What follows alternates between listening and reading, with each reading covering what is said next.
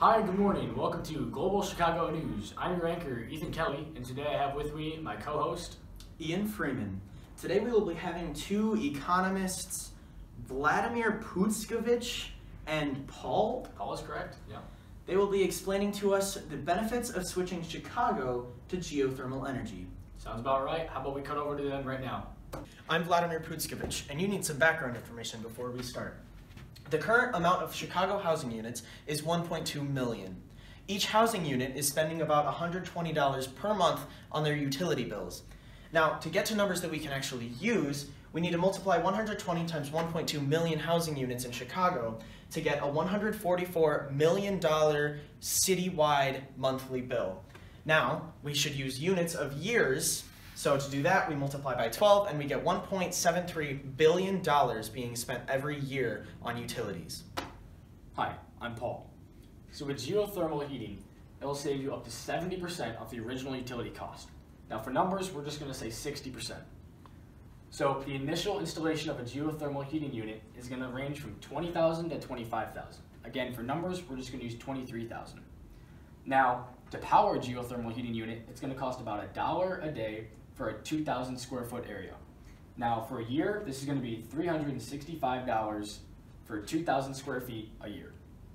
The average housing unit in Chicago is 937 square feet. This includes studios, 1, 2, and 3 bedroom apartments. One geothermal heating unit can heat the average American household.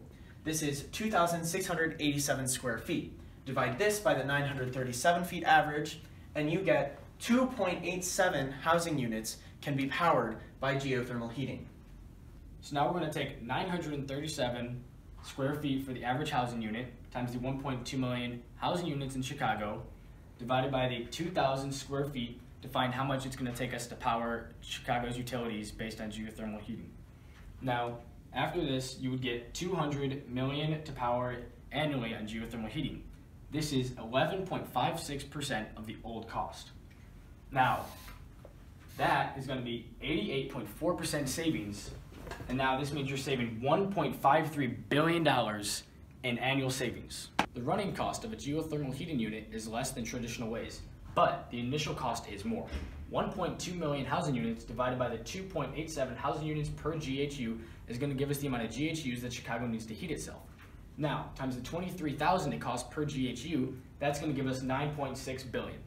Now, saving 1.3 billion in run costs every year is going to pay this off in 6.3 years. Now, Chicago can use this 1.53 billion annually on more productive things.